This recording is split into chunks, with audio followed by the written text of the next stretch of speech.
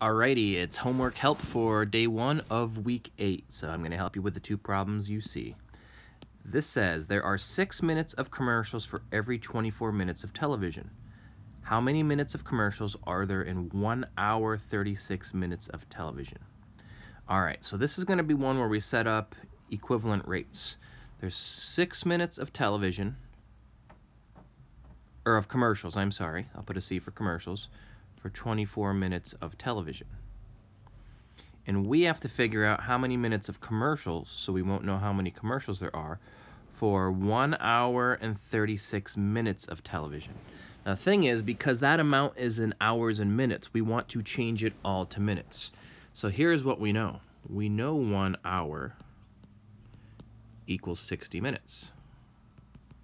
So 1 hour and 36 minutes means we would add 60 plus 36 to get 96.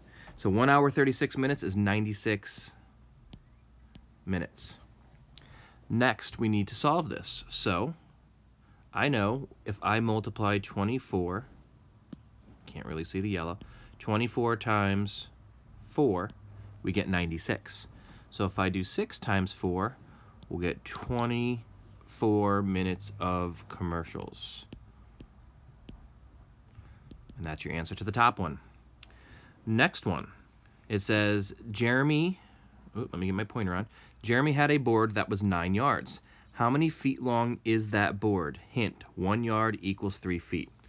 All right, if you're doing this with me, I want you to do dimensional analysis. If you remember, we're just starting this in chapter 3. So what that means is we're going to multiply 2 fractions to get our answer.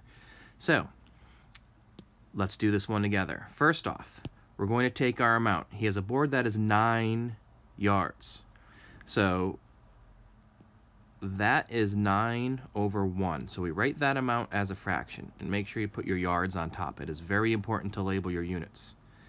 Now, the conversion, 1 yard is 3 feet, is our second fraction. But here is the thing with dimensional analysis.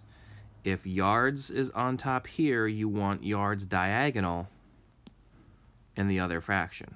So that means 1 yard is 3 feet. Now, when we do this, we're going to reduce. And part of dimensional analysis means we include the units when we reduce. So these yards here cancel and go away. That means the only unit left is feet, so our answer will be feet. And then we just solve this. There's no more reducing. 9 times 3 is 27. 1 times 1 is 1. So my answer is 27 feet. All right, I hope that helped. If you have any other questions, make sure you ask them tomorrow in class. Thanks.